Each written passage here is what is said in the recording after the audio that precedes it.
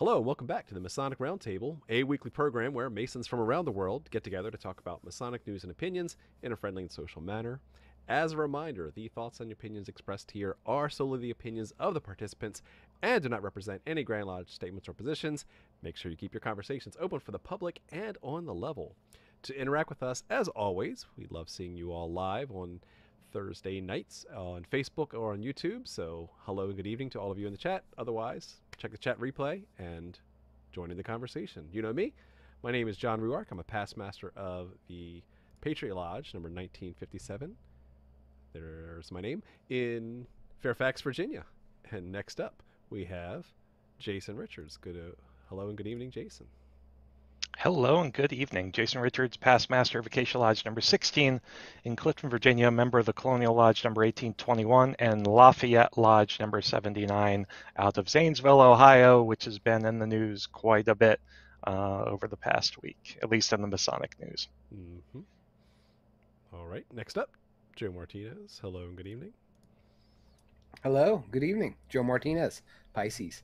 Let's see. This week I am the current master of Manassas Lodge number 182 in Manassas, Virginia. Still a member of Benjamin B. French Lodge in the District of Columbia. And a member of Ezekiel Bates Lodge, no number because it's Massachusetts, in Attleboro, Massachusetts. Great to be here. Excellent, excellent. Next up we have Robert Johnson. Hello and good evening, Robert. Hello and good evening, everybody. Good to be with you. This is an auspicious occasion. We're like back. It feels like forever. Anyway, past Master Waukegan Lodge, current sitting secretary at Space Novum, 1183 in Libertyville, Illinois. And that's it. Thanks. And that's all for now. We were here last week too, Robert. Well, I wasn't, so there. I missed that beer yeah. though. Your absence was noted. Yeah, Christmas, the holiday season is over, Santa. I just let it grow, man. I let it grow. No trimming, no nothing. November to, I don't know, probably March or something. Awesome. It's like It's okay. Last week Joe told me I tripped and like dunked my chin in sour cream or something. Oh, because you got all that gray. Yeah, man. I mean, we can twist out the mustache and do whatever you want. It'd be crazy. Yeah, there we go. Bunch of wild and crazy guys. Next up, our special guest of the evening, Brother Ryan Flynn. Hello and good evening. Hello. Hi.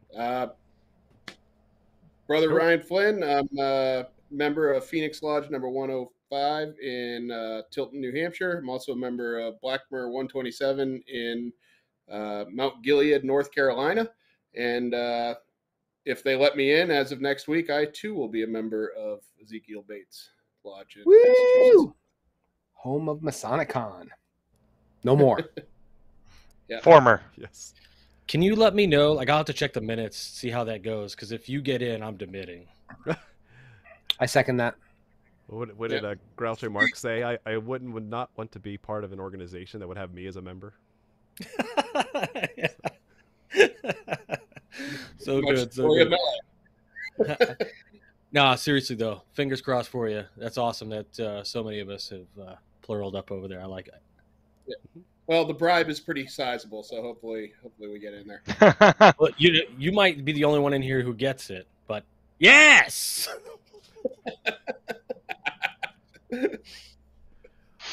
Hey! Awesome. So, before we get into tonight's show, definitely want to give a shout out to all the patrons who've been supporting the show for the past couple of years. You guys are awesome and help us keep bringing on special guests like Ryan Flynn. So thank you. And if you want to support the show, head over to patreon.com/the Masonic Roundtable and join our little secret squirrel group where we can talk about cool Masonic stuff in our backstage access. So we'll see you there. Awesome. So this has been a long time coming because we actually realized many years into the show, we've never had Ryan Flynn on. And we're like, wait a minute, I thought we had, no? I thought you were going to invite him. I thought you were going to invite him. And a little birdie said... I thought it was something personal. I had a list right. like Steve and Billy Madison scratching you guys off, and I tell you. Do you have the lipstick too? No comment. Okay. So yeah, Okay. definitely Understood. nothing personal. At least that's what we'll say publicly. So finally glad to That's have true. you on here. right?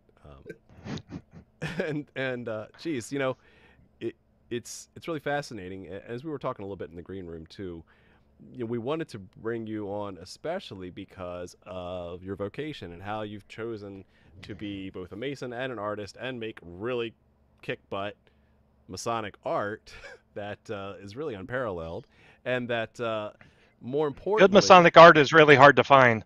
Mostly it's like photoshopped memes with words cut off and things like that. True. Hey, that hurts. Because I am a Masonic artist. You're If like that's you're if like a that's the professional standard. memer, yeah. And Don't worry, they get more likes than my art anyway. So oh please, oh my gosh, not further from the Can truth. I get a casual smib? Yes. Throw that in the chat.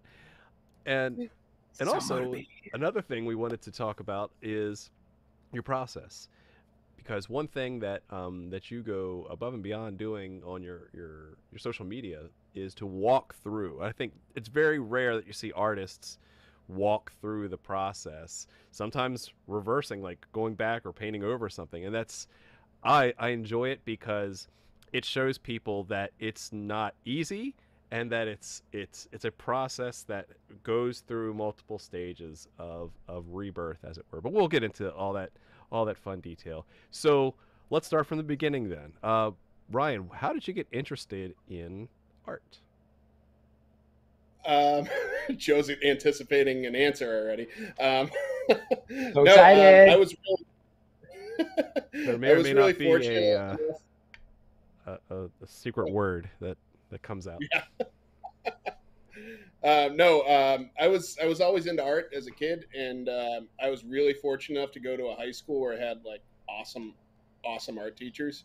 I was a complete nerd, like art nerd. Everybody else was out hanging out, having a social life, and I was in the art room alone doing my thing, and loved every minute of it. And I had an art teacher who would just push me harder than everybody else. I don't think I ever actually got an A in art in high school, just because he was like, "You can do better. You can do better. You can do better."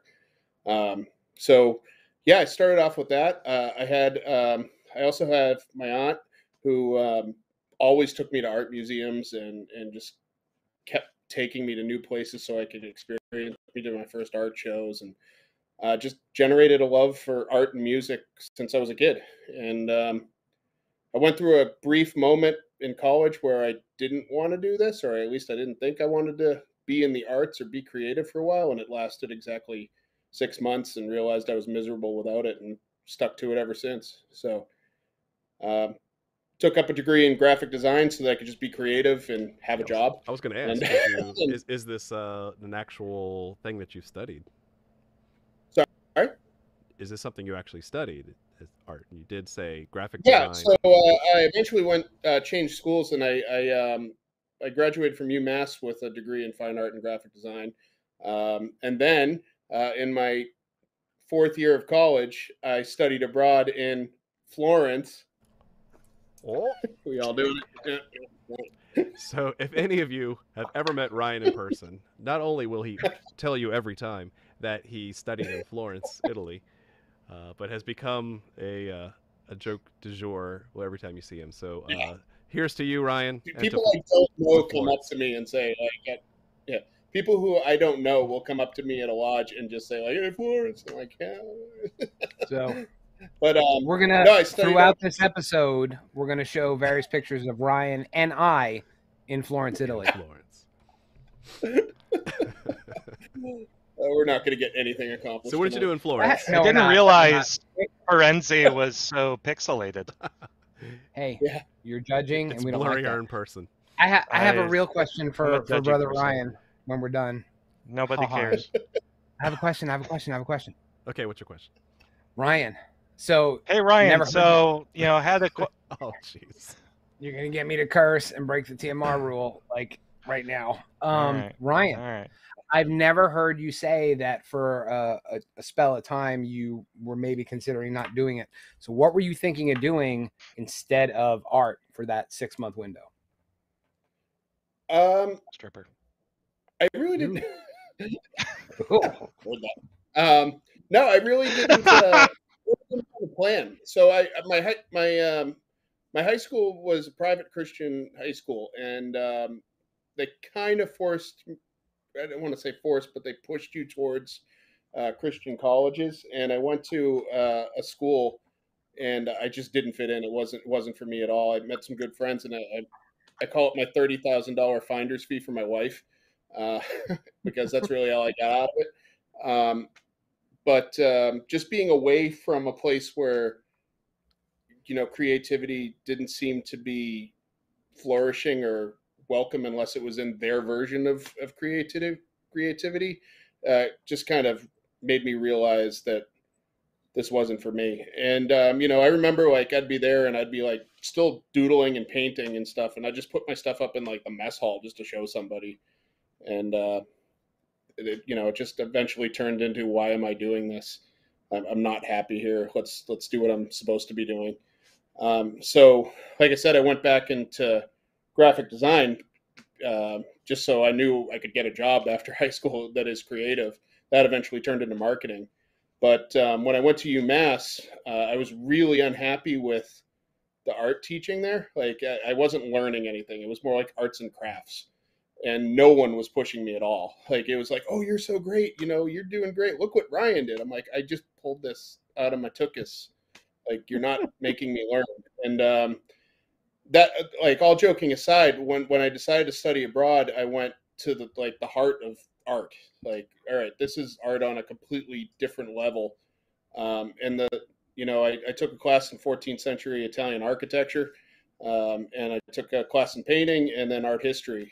And when you learn art history over there, it's not like reading from a book. It's like, all right, we're going to go over to Michelangelo's house and you're going to see the floor where he carved David. Okay, let's do that. That is All super right, cool. now we're going to walk across there, and we're going to take a bus to Rome, and we're going to go into the Sistine Chapel early so you can see it before the tourists get there. Okay. You're kidding me, right? That is amazing. So yeah, so it wasn't really just like the classes were kind of easy, but it was just the experience of just appreciating art on a level that you'd never get a chance to over here. And that's kind of when I came back from that trip. It was like, all right, new me. And then I just got into it, started reading books about symbolism and art, and just ate it up. And I came back, I got out of college, got married. My wife likes art too. She's big into theater. So, we were always listening to music, going to theater, going to art museums and that sort of stuff. And it was just a core aspect of my life. I mean, it still is, obviously. Ryan, I got a question for you, buddy. Yep. For those of us who can't make it over to Italy, I was fortunate enough as a kid, Navy brat. I spent time in Naples, Italy, and we got to go a lot of great places. And I have to say, like, it was so life-changing to see stuff over there. And then having found like an appreciation for Renaissance and Enlightenment art, coming home, it was really difficult to find living in non-classical, like big city areas where I didn't really have access to see a lot of this really cool art that you could just see driving down the road in Europe. So my question is, before we dive into a lot of the great things, you're going to shed some light on, is for people here in the United States, like, what do you think, or where are some, based on your own experiences, places to see some awesome artworks that you particularly enjoy? Like, I know you're the type of things that you're into and what you studied. Is there a place to see that great work here in the United States? Yeah, and it's going to sound like a completely campy answer, and that's That's cool. everywhere. Yeah. So I actually wrote this down probably a month ago because I'm attempting to write right now, and that's not my art form. But I had this one story that happened to me over this one instance that like really was a watershed moment for me. And so we had taken a bus to Hadrian's villa, Emperor Hadrian. He had this villa outside of Rome, a city or a town called Tivoli. And it's all in ruins and stuff like that. And we were there early, so it was just like, hey, go explore. And I remember I was sitting at this lecture at this place called the Aqua Theater, which is a stage that's surrounded by a pond, basically, or a moat, where plays would have been done for Emperor Hadrian. And teacher was talking to us, and I was in the back leaning against this 2,000-year-old wall, and I ADD kicked in, and I started looking at the wall, and it sounds corny, but I found a mark in the mortar where 2,000 years ago the mason put his thumb in there and dragged it to smooth it out, and you could see that it was a thumbprint moving over it. And all of a sudden, it clicked on like a different kind of level where, all right, I'm not standing in a structure. I'm standing in something somebody made a long time ago. And this person who made it, who I'll never know his name, but he cared about this so much that he put his thumb in wet cement to make sure that it'll look good.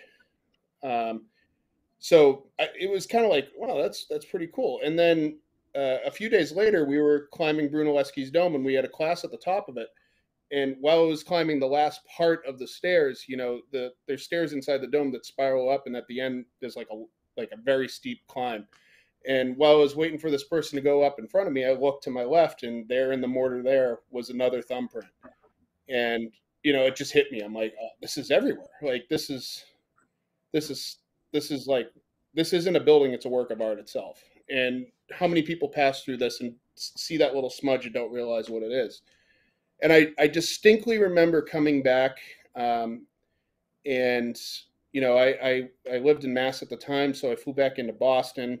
And like a couple months after, we went into Boston, and there's Trinity Church in Copley Square, and I just remember looking at it differently.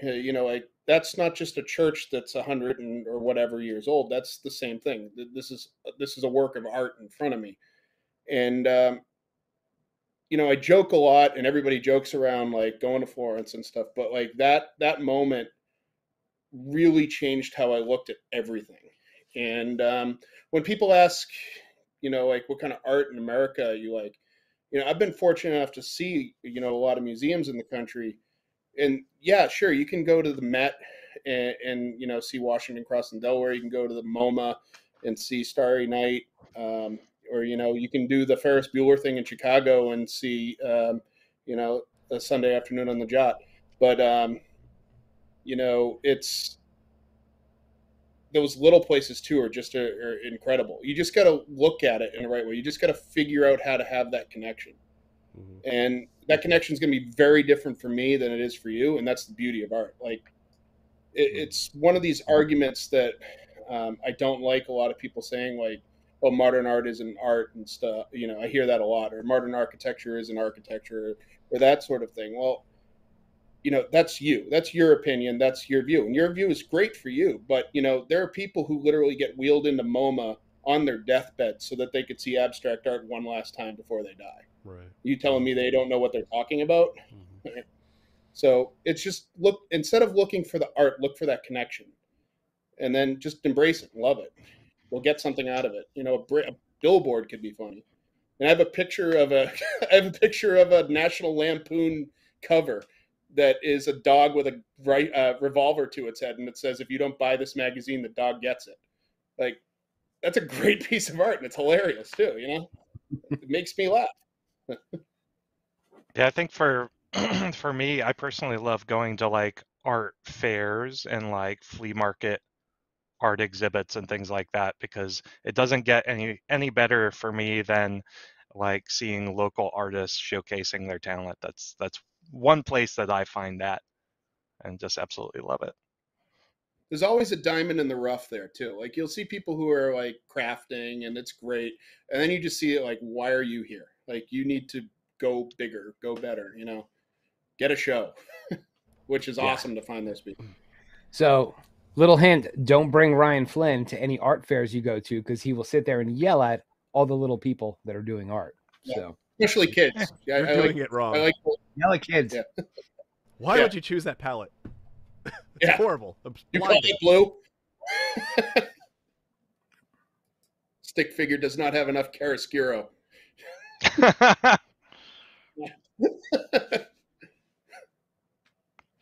Again, That's a good could one. have gotten a higher res picture.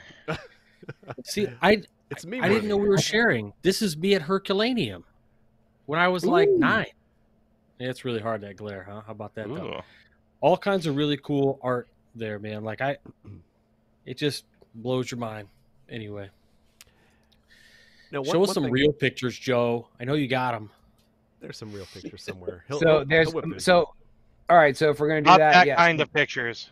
yeah. My favorite experience with Ryan in Florence was, Ryan, tell us where we are.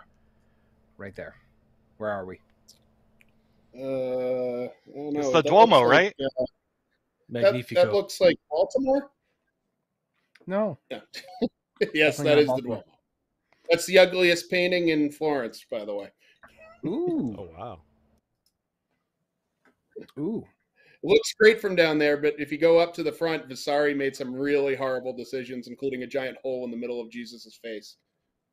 Did not know that. Look at it again. Should have aimed for the hands. So Yeah. Oh, the Damn, I was gonna make the joke and I didn't. it was a softball, man. Listen to the Christian I mystic. thought it and was like, no, TMR is a family-friendly show. No, we're not going to go there. We went there.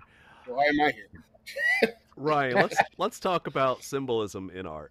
Okay, so we've covered the emotive part where, art is art because it speaks to people on different levels. Some things that are ineffable, some things that are purely emotional, and yet there. I did take one course of art history, Renaissance art history, in college, and I actually learned a lot because, again, I'm an engineer by trade, and yet that helped open my perspective a little bit, and learned a lot about it's not just a bunch of pretty pictures. There's actually a lot of thought in structure, format, placement, design, ratios, and even symbolism, not fee, but other ratios that go into what specific animals meant, right, of the time period, like the way the people were sitting denotes something, who they're with, where they're placed in frame. I mean, that alone was eye-opening, because once you are exposed to that, it's like getting the secret decoder ring, right? It's like, for us Masons, it's like once you become a Mason, once you go through the 3 degrees or more, you'll start to see things in literature and movies and stuff that are like, I know a Mason put something there. And the same is true for art history in general. So let's talk about symbolism and the creative process, and how do you try to emulate those of all those past masters? Yeah, so definitely with symbolism. I mean, the Renaissance is the easiest one to learn when people are trying to dive into symbolism because it's so blatant. It was. Thanks people for have to dumbing remember down my little bit of research. I appreciate it. Yeah. No, but I mean, you got to remember, like, Even almost Freemasons everybody- understood it. Everybody back then was illiterate for the most part. They didn't hear scripture in their native tongue. They heard it in Latin. Most people couldn't speak Latin or very well, or read it. And, so things had to be, for them, extremely obvious for them to understand what they were looking at. So Mary was always in blue. John the Baptist always wore, the camel skin robes.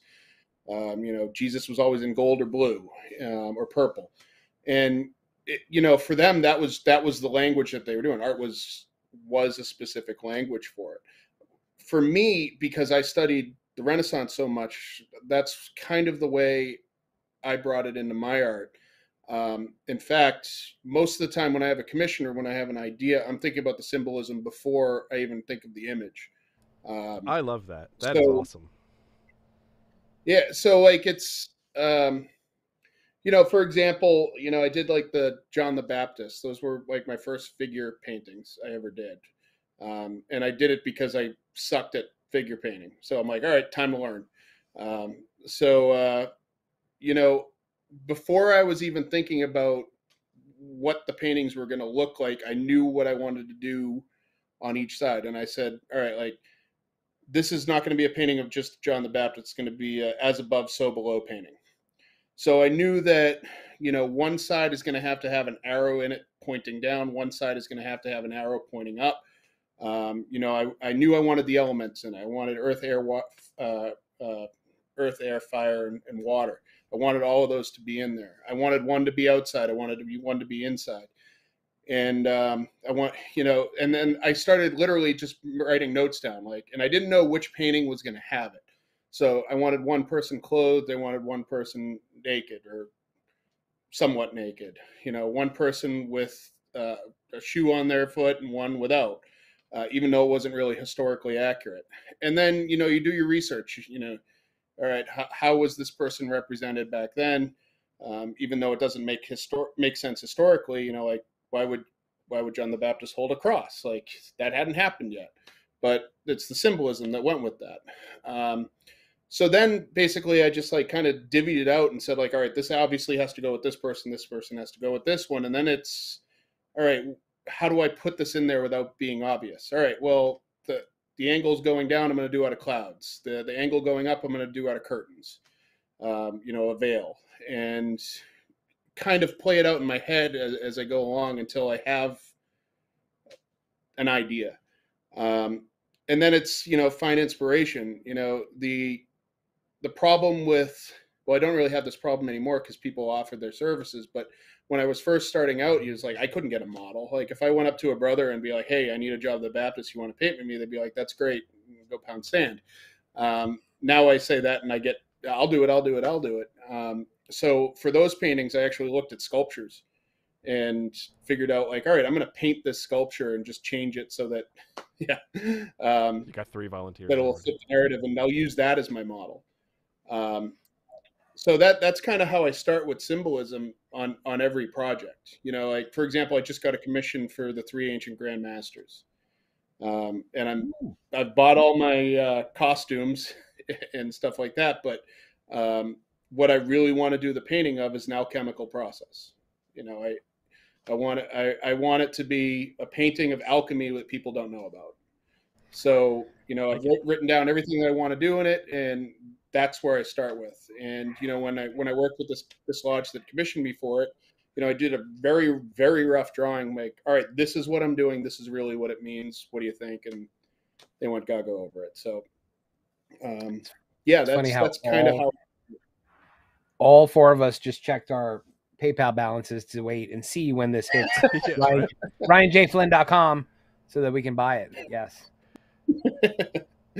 But yeah, that's really the way I think it's because I love the symbolism of art so much that I make that the point of what I do.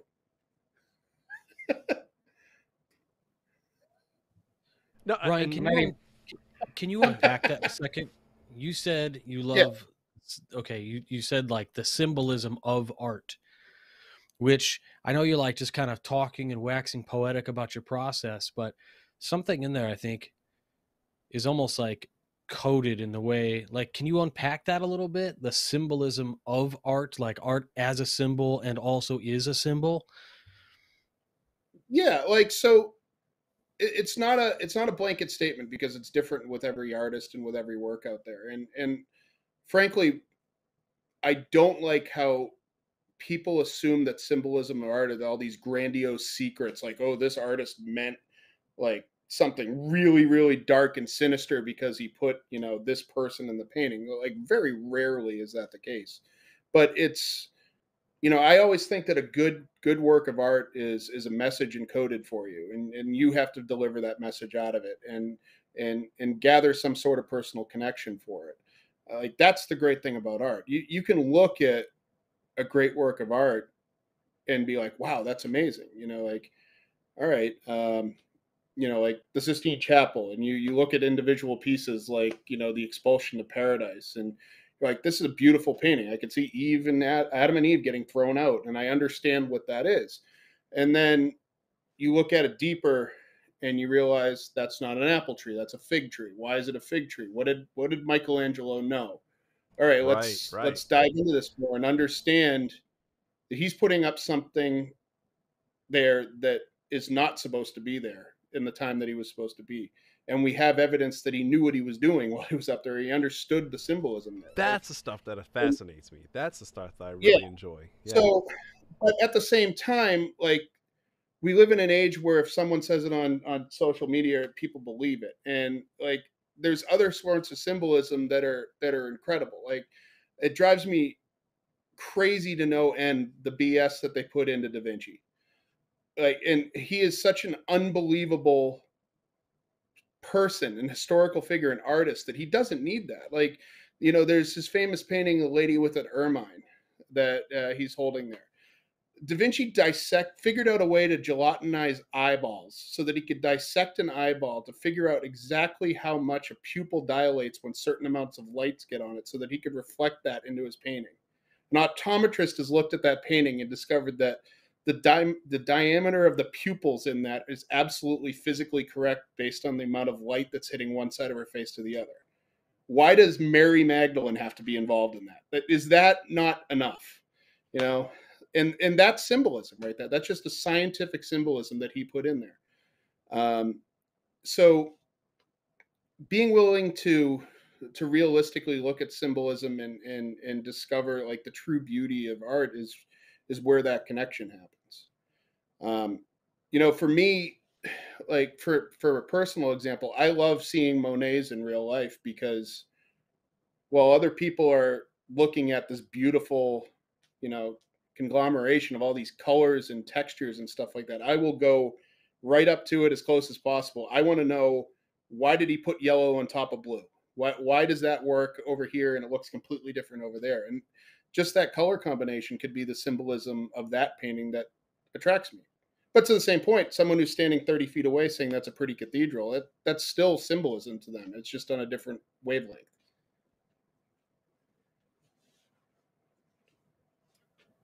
Yeah, I agree, and that's part of the thing I enjoy, because once you do some research, you feel like you're kind of let in on the secret, right? You understand, you get the joke, right? It's like reading the original Hebrew from the Old Testament. You're like, oh, now I get it, why they use these Hebrew words, because they sound alike. It's a pun rather than this weird English interpretation that makes no sense anymore. And so and like sometimes it's just a fun story too. I remember like one of my favorite lessons that we got in Rome. We were at the Trevi Fountain, and you know, this famous fountain that everybody knows. And my teacher was like, "You see that giant urn on the side of it? What do you think the symbolism of that is?" And if you look at it, it's just out of place. On one side of it, there's this giant stone urn there that's out of place. And we all came up with these great like ideas, like, oh, maybe it symbolizes, you know, it's relating to Poseidon and it's a vessel. He goes like, no, actually what happened, there was a barber there who was nosy and kept telling the artist that he was doing it wrong. So he carved a giant urn to block his view so that he couldn't see it anymore. And that's why it's there. Like, that's great symbolism. So, you know, it doesn't have to be deep and, you know, esoteric sometimes. It's just finding that connection. Humor is a great connection to stuff too. So, ready for show and tell time? Okay. Whoa, that's a loaded question. Oh, how you doing? Let's go back to Florence. A family show. Oh, Florence, Italy, with Ryan Flynn. Oops, I dropped my pen. So Real trap. Drop my paintbrush. All right, let's see. Sure, it wasn't the soap.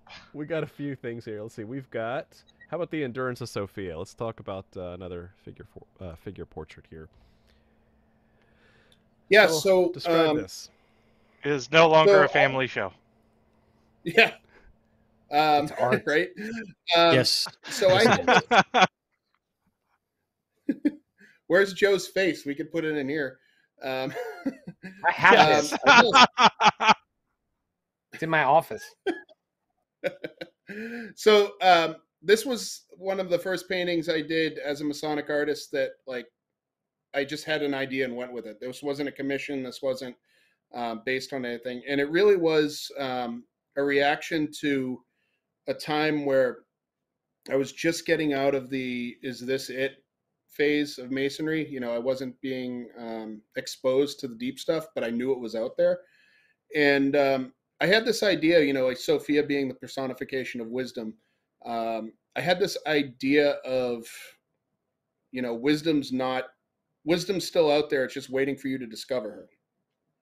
So I had this idea of, like an abandoned Sophia who's been stripped of a lot of the stuff that's, the glamour. But she's still there waiting for someone to find her again. So again, I started with the symbolism. Like, all right, what do I want? Well, with Renaissance symbolism and stuff, nudity is not really for nudity's sake, especially in women. It means there's no shame in her. Like, so Sophia has no shame. So I knew I wanted her to be partly nude. I also knew that I wanted her to be in ruins because, I want the temple to be ruined, but she's still there. Like, all the superficial stuff needs to be taken apart and dismantled, but she's still there in her perfect form. And that kind of got me going here. So then I started researching. I'm like, well, how do I show that I want someone to go to her? How do I show a journey? Well, okay, I looked up some books and I found out that a bridge is typically a symbol in the Renaissance of a journey or a pathway forward over troubled waters, so now it's showing that it's not an easy journey. So this bridge scene in her back behind her is this idea of a troubled journey towards her. And then I just kind of started figuring out and kind of honing in the symbolism. Like, do I want her just in ruins, or do I want something behind her, a ruins of a temple, and this idea popped into me as a triumphal arch. So if you go into Rome, you have the Arch of Constantine, which is right outside of the Colosseum, and it kind of looked like this. So I took that triumphal arch and dismantled it and made it into ruins. And then, of course, we have the dark forest behind her too, which is the idea of entering a world of uncertainty and turmoil. And then, of course, you put her on this ashlar with symbols of masonry and mortality around her. And I put these cuffs on her hand, and I took colors from Rosicrucianism and put those in there, and let her sit there and wait. And it was a big risk for me because it's a large painting, and I remember, like, I don't think anybody's going to get this, so I brought it to Masonicon of all places, and Brian gave me a table, and I popped it up, and I was there for exactly maybe 20 minutes, and a brother came up to me, and he was like, "What's this about?" And I explained a bare minimum of what I just did, and he was just like, "Yeah, I want it." And all of a sudden, I was a professional artist. So that was really my first large-scale painting that I sold. That was my creation. Dude, that is like so brilliant. I had no idea.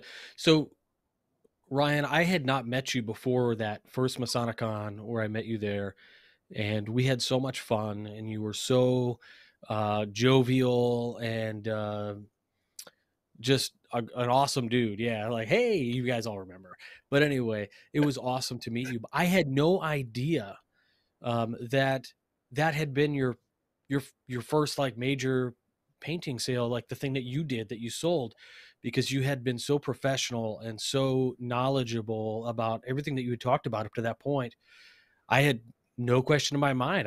If you had told me you have a gallery in New York and you do these paintings and people buy them, I wouldn't have second guessed you for a second. And I'm not like some lame-o with art. Like, I know art. So, I mean, that's awesome, man. That's a really cool story. And I didn't know that before.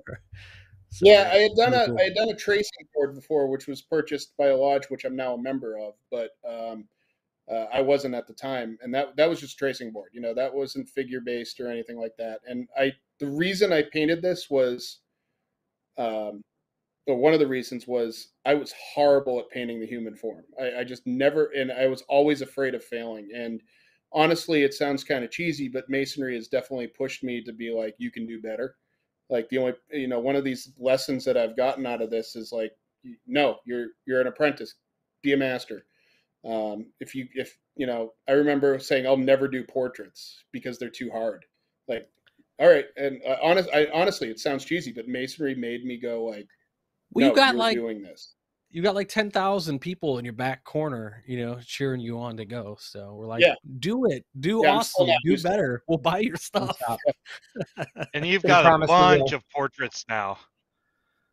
Yeah, And now I'm they starting look to do more, which amazing. are, Hmm. So let's. yeah, my favorite one I've still done is still my daughter. Like I painted that for I saw her, and that. I'm gonna do my other daughter, and that was a COVID painting, so it was just like, all right, I need to do something, and turned out to be a lot harder to paint her dress than her face. You know, when I paint my other daughter, she is wearing a solid colored shirt. Yes. Okay, kid, wear a white shirt and you're good to go. Yeah, exactly. So let's talk about other murals as well. So I think you've done at least one complete lodge set of murals. You want to talk about that? Yeah, so Blackmer's a story and a half. So Ben Wallace, who we all know and love, I was down there talking at Sophia Lodge, and he randomly said like, "Hey, buddy, I need you to come to this other lodge, which is in town next to his in Mount Gilead." So we're sitting in there, and it's a lodge that's it's got the paneling on the sides, and he's like, "Yeah, you like this place?" I'm like, "It's a great little lodge, you know." And he goes like, "Yeah, I need you to do murals for these."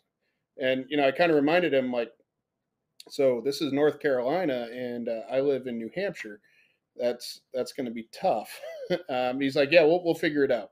So again, I agreed to do it. I had no idea how I was going to do it. I was very, very fortunate that Ben had two friends, two ladies who one was an art teacher and one was artistic, and I knew I had two helpers down there, which was like, all right, now we have a chance. So again, I had four walls to do, and I started off with a idea of symbolism, and just knowing the guys in the lodge, I said like, all right, I'm going to paint a story of Kabbalah. This temple is going to be painted as masonry, but it's really going to be a painting of Kabbalah. And I had this idea. I was like, all right, what do I want to accomplish? Well, I want it to be a tracing board, and I want it to be something else. And then I had this, I don't know where it came from, but I was like, what if I look down at the lodge, it's a giant tree of life, like, but no one could know. So I don't know. I know enough about Kabbalah to be like, that's Kabbalah. And okay, explain that, Ryan. Well, that's Kabbalah. Uh, it's Jewish. So I had to do some learning, and for about 7 months, I planned the painting. Um, and what it started with is just learning basics about the Sarah. I can't even talk right now. Yeah, the Sephiro. Mm-hmm. Sephiroth, thank you. I couldn't Mm-hmm. say it. And I got a gist of it, and then I was like, why am I trying to figure this out? I know so many people who know this stuff. So I remember like calling Greg Kaminsky, and I was just like, all right, here's my idea. And he's like, I'm helping you. Like, like he was like all aboard. So, he taught me about like the colors that, interact with each one, and, the meanings behind it. So I said, all right, so I know like a red one has to go here, a green one here and here and here, gold is up there. And then I was like, all right, so I know I have these niches that I want to do. And then how do I tie this all together? And believe it or not, I thought of Florence.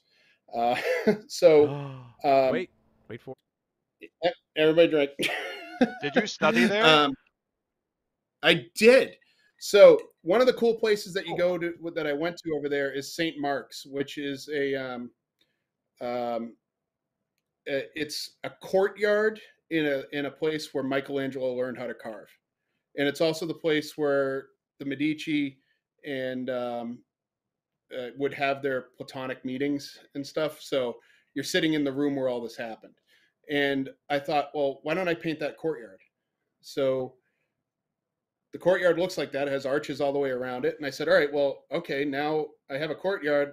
Well, let's put the pillars around it. So now we have, our tracing board for architecture on each side.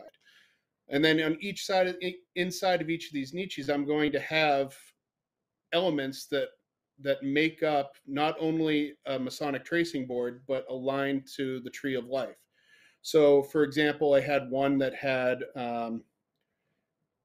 we had Noah and Moses in one, and I knew that those had to be painted in gray. And then I decided I wanted to put the ancient muses in there as well, so that those line up with it. And I came up with this idea where you have like one side, all of these niches on one side have the feminine column, one side has the masculine. Inside of each of these emblems would be, inside of each of these niches would be an archway, and in the archway would be an emblem that is a very basic Masonic form. So I have the working tools, and then faith, hope, and charity, and the four cardinal virtues. So those are all in there. So if you were going to be using these images to teach a new EA, it's right there. But then I also started thinking, all right, how do I put more and more symbolism? Because I really was trying to do was have something that you could use at every level of Masonic knowledge where, all right, I have something blatantly obvious. All right, now I have something a little bit more like, we have Adam and Eve here. We can talk about Adam. I have someone holding a mask because, there's you can use masks to talk about the true Ashlar and the true self. So eventually, after 7 months, I had it planned down to exactly what you saw before. I was really happy with it. I showed Ben the sketch, and he was crazy. He went crazy over it. So this is where it gets kind of unbelievable. I don't really know how I did this, but I sent all of the images down to Ben and the two ladies who were helping me, and they traced it on the wall for me. So they basically put a clear gesso on the wall, and then they drew all of these up using a projector. And I flew down on a Thursday, and I didn't stop painting until Sunday. So I think I did 54 hours of painting in 3 days, and painted the whole room. And Angela and them would, Angela and Debbie did the for me inside. So at the end of it, it looks like what you're showing right now. Then, by some odd coincidence, I had designed that rose window that you see in there for something else, and it's a Master Mason tracing board that I designed for stained glass. And what we did is we printed it on plexiglass and put it in there and lit it up. So when someone's going through their Master Mason degree, you can use that as a tracing board for it. So now what you're seeing in this room for the Masons in the room is, a tracing board for all the degrees. You can, every aspect of the Fellowcraft degree is in it. Every aspect of the Entered Apprentice degree is in it. And now you have a Master Mason tracing board. And then if you want to get into the more esoteric stuff, there's hints of Rosicrucianism.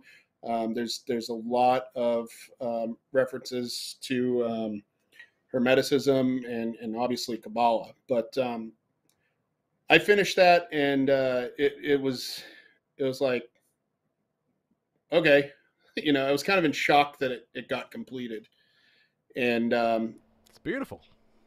Yeah, the thing is, though, I painted it so fast that my sketches I'm proud of, but every time I go down there, I want to bring a paint and brush and just be like, Ben, give me 2 hours. You got to stop. That's the hardest part about being an artist is knowing when to stop.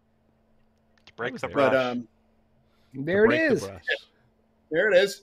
And there's Ben. It needs a dome on that building now. I love the. Let me stop sharing. I love the difference between the outside of Blackmore Lodge and once you walk inside, because when John and I went, we were like, yeah, this is a cool looking lodge. And then we walked inside and we were like, oh my God. It's very dichotomous.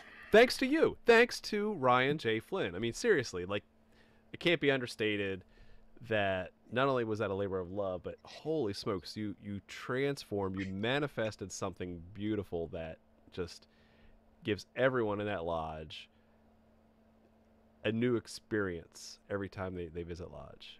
And that's, I'll somewhat disagree with you, though, because nope, not allowed. I painted the walls, and if they didn't have a wall, seriously, if they didn't have a lodge of members that were like completely embracing that sort of thing and just all about bettering their lodge, it would never have happened. This is not me trying to be like ultra humble or anything like that, but without those guys who just said we can do better, I'm Schmucky the Clown painting pretty pictures on a wall. Okay, so no, and I know that's yeah, a lie, and I know that's a lie. Here's why: because I have actually flipped through your sketchbook for that lodge. Mm-hmm. And I have seen the creative process of Ryan J. Flynn, which is only just scratched upon the surface in this episode. And I'm not gonna lie, like just that's how like we I'm not allow me to stroke your ego a little bit, because you know how we like look through Da Vinci's sketchbooks and like like, oh wow, this is so cool that you can get a peek into the creative process of Da Vinci. I was loving flipping through your design process for Blackmore Lodge, because it is a beauty in its own. Joe? I was too, and I may have contributed more to your sketchbook than you originally put in there, but next time you go down there, you can see it. All right, so I know we're running short on time, but I know I want to say right now. I didn't. I'm kidding.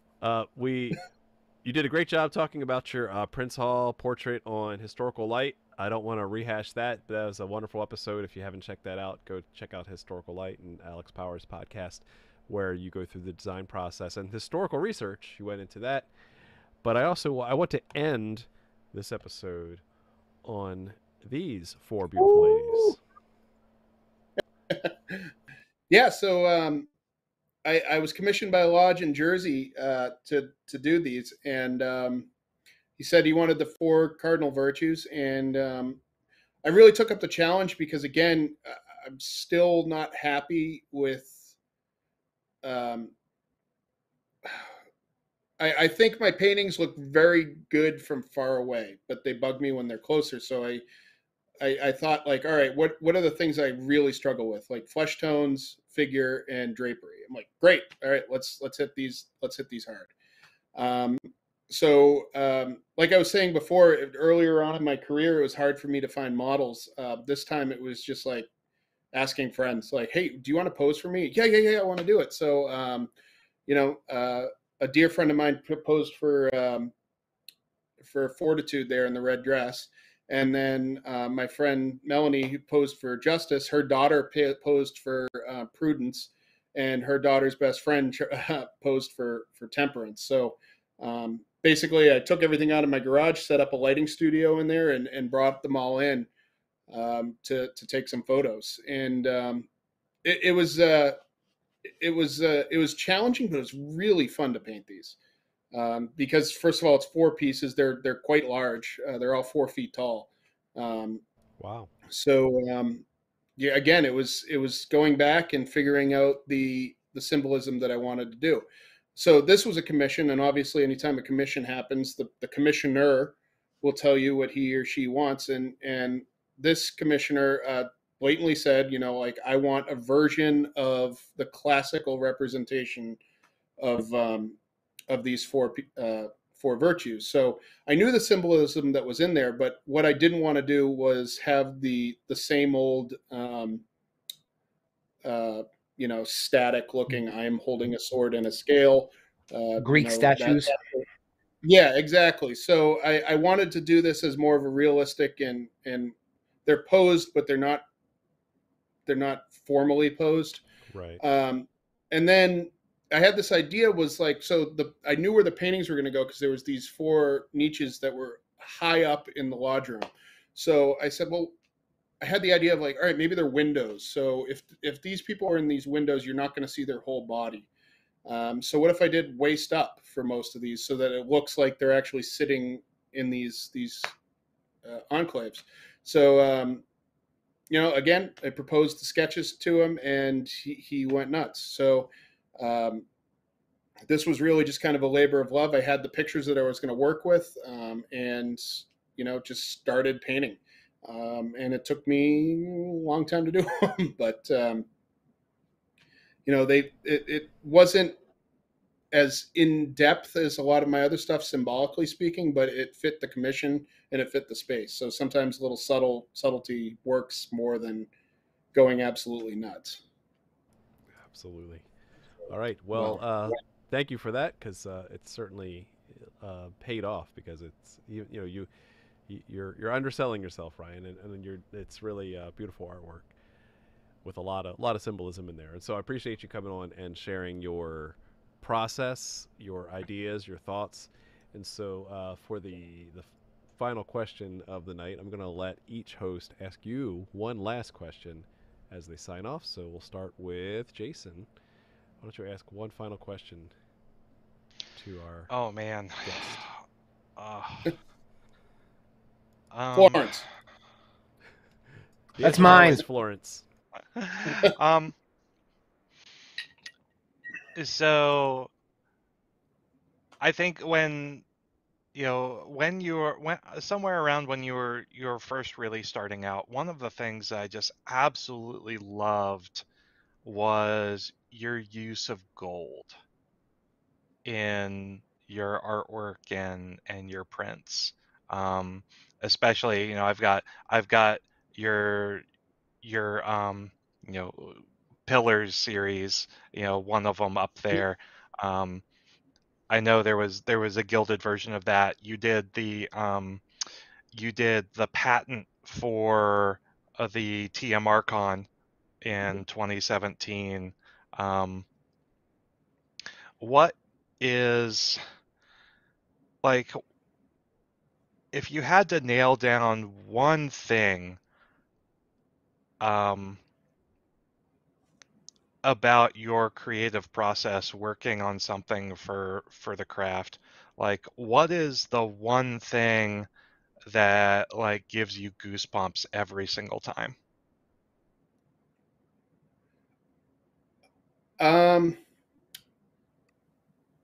I honestly, no, it sounds kind of corny, but like for my patents, for example, I had seen so much mediocre stuff out there. And, like when I became a Mason, I got a copy of a copy of a copy of a certificate for when I was a Mason. And, that was, I'm not saying I cherished it, obviously, but, to be able to go and say, like, all right, I'm going to do this in a level it hasn't been done with in a long time, that kind of gets my goosebumps up. That's one side. And the other side is I've been extremely fortunate to do works of art that have hit certain Masons personally. When I did my, I call it in thy name, we have assembled painting, which is a painting of a brother who is praying at an altar. From a profile, I that was taken from a picture of a Mason who has since passed, but his name's Max, and I gave him a copy of it. And when he passed, I met his wife for the first time, and like she embraced me, just thanking me so much for doing the painting, and that really hit me hard. And then when I gave away Prince Hall and seeing the look on DT's face when he got it, it was just like, there's nothing in Masonry that tops this. So yeah, it's kind of like twofold. Like that hit me in the feel. I tear up thinking about it sometimes, just because I know how much it affected him. So yeah, there's the effort and the pain going into it motivates me, and then when you get those reactions, it's you can't describe it. Mm-hmm. Awesome. All right, thank you, Joe. Question for Ryan. No, I do not have a question for Ryan. So I'm not gonna be put on the spot and come up with a random question. I am just gonna say, you know me, brother. I've been a fan of you since before we met, and I remember the first time we met. It was also at Masonicon. But I just wanted to publicly say thank you. Thank you so much for giving a lens to a lot of the things that we, especially me as Freemasons, look to gain out of life. And your work, especially the ones that I like the most, give a lens to all the different symbols and concepts and allegories, and you put them to paper or to canvas in a way that nobody's done in a very, very long time. So so instead of asking you a question, I'm just going to say thank you from the bottom of my heart for doing what you do. It's truly inspired many, and it's just a source of both joy and solace to tons of people. So thank you so much. Oh man, I appreciate it. You're making me look really tough right now, which is awesome. So boom, that's what I do. Florence, Italy, 2022. Let's make it happen. All right, RJ. Man, so I don't know why I knew this question was going to be this question. And I had all these questions in my head. And the first question I was going to say was like, what's up with the weird Ren art, 1520s, like things like Visions of Tundale? Like, I wanted to get your impression on that. That's going to be like a whole nother topic sometime. I wanted to ask you if you're ever going to get into NFTs. But I think I want to ask you kind of a question on your personal opinion. Some artwork, people can just look at it and immediately see some kind of message that's both profound and obvious.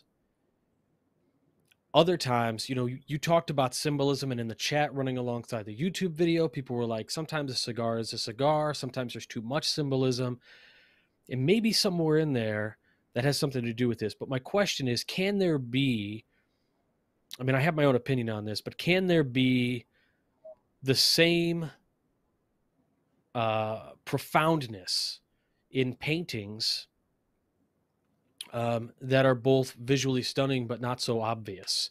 And do we have are there examples of those paintings that are cherished today, or do you still feel like, I shouldn't say still, because I don't know if you feel this way at all, do you feel like people just focus on the most well-known paintings in the world, like the Mona Lisa, which is like, when I found out how big the Mona Lisa was, I was like, what? But you get my question. That's it. So, first of all, I agree with whoever said a cigar is sometimes a cigar. I think there is, well, I shouldn't say that. I know there is a significant difference between interpretation and intent. So just because just because an artist painted something and you see something in it doesn't mean the artist meant to do it. Case in point, The Last Supper. That's not Mark Magdalene. But everybody sees it, and it goes down a rabbit hole, and they learn all about this other side of Christianity and these other pathways that people go around. That's great. That's your interpretation. I have a problem with it when you say that's what he did because he, that's his message. It's not. So I agree with that. But I think, with that in mind, embrace your interpretation as long as it's not complete BS. I've seen some go very wrong. I remember doing research at one point, and I somehow found myself into a chat room where a bunch of neo-Nazis were taking over a chat room saying that all of Norman Rockwell's paintings were about white supremacy. And I was like, not going to chime in here, but whoa, that's but that's their interpretation, not based on fact. But for examples of paintings that are like that, first of all, I agree with you because on the grounds of like the famous paintings, because unfortunately the arts are taken away from a lot of people, especially in school, and the sugar-coated condensed version of what art is compressed into whatever's worth the most money. All right, the Mona Lisa is this beautiful thing. Well, again, like the Mona Lisa is famous because someone stole it, and that's really it. But when it comes to just learning how to appreciate art rather than the artworks itself, those interpretations and those personal connections will blossom. I have, of course, I can't think of the name of this. I can't think of the artist's name right now, which is bugging me. I have a painting in my studio it's called The Girl in Pompeii. And it's basically an outdoor painting of a girl who has stopped cleaning off the ruins of Pompeii and is looking at the murals. And I love that painting. I don't know anything about it, but what I see in it is my interpretation, and my connection to the painting is that's what I want my two girls to be. I want them to be able to stop and admire the beauty that's around them and really think about it. Is that the meaning of the painting by what the artist intended? I have no idea. I really haven't studied the painting, and I don't really want to, because I love my interpretation of it. There it is. And if you look at this painting, again, if you learn to look at art and you learn to embrace it, there's this little thing that's happening in this painting, whereas the girl behind her is starting to look around and see what she's doing. And this story that goes through my head is like, maybe she's seeing this girl embrace this artwork, and maybe she's about to do it the same. She might be saying, "You're an idiot, get back to work." But there's that narrative that's happening in the painting, and I love it. So I've had that in my studio since I ever saw it, and I think that's a good example of what you were talking about. If it isn't, I'm sorry about that. No, that's a great answer. I really appreciate the insight. I think that gives me a greater insight into how you view art. So I really appreciate it. Thanks, Ryan. Yeah, no, I think even an easier way to say it is music. Music's a form of art. We all have music that hits us in the feels. And some people like gangster rap. Some people like only classical music. And, who am I to say which one's right? Because there is no right. It's all a form of expression. And whatever you gravitate towards is good for you. But at the same time, you shouldn't be saying that music's crap because I don't like it. Because, again, like I said before, people on their deathbeds are wheeled into MoMA every year to see one last splash of paint on a wall. And obviously it means that much to them. So how dare I say that it's not up to my standards, and my standards are the rule and guide of art, Unless it's country. Or Cardi B. Don't you be knocking Johnny Cash. No, not that kind of country. All right, so let's let me get a word in edgewise.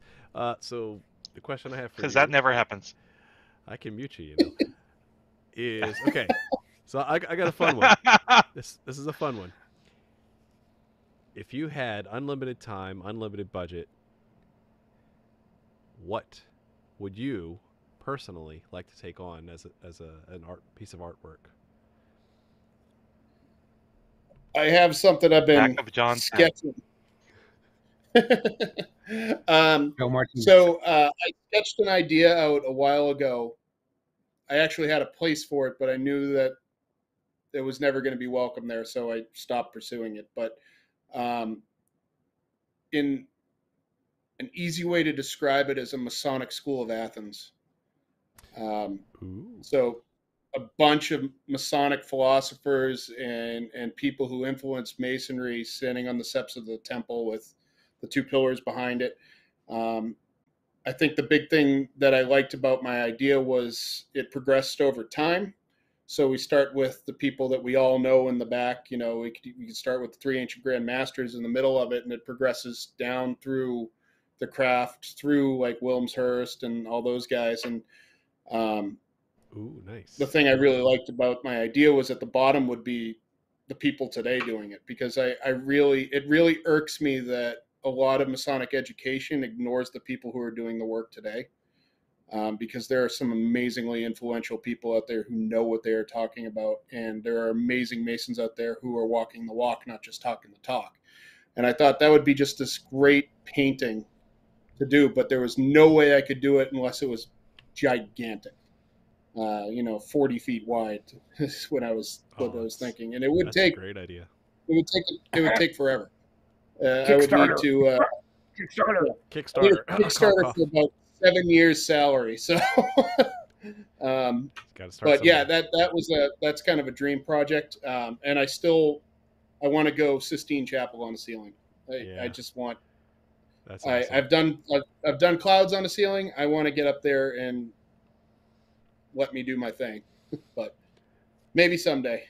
All right. Well, that is a great answer, and I'm glad you shared your vision. So one day will happen. You have to manifest it, make it happen. Copyright 2022, Ryan J. Flynn. Yes, you've got that down. So where can we Constantly. find and hopefully purchase some of your pieces of art? So I have my website, ryanjflynn.com. So I have certain prints there that are available, and then a lot of my work is now available on MasonicRevival.com. So either or would be great. And I've kind of been selective, which is on my website, and the smaller prints, many of them signed, are on Masonic Revival. And if you need commissions or if you need help working with another artist in your area to get something done, consider me a consultant that works for free, and I'll help you out and maybe point you towards a project. And I just want to see the arts flourish in the craft. So if you need help or need questions, send them my way. Awesome. I got to real quick, just so everybody else knows, Masonic Con New Hampshire is MasonicConNH.com.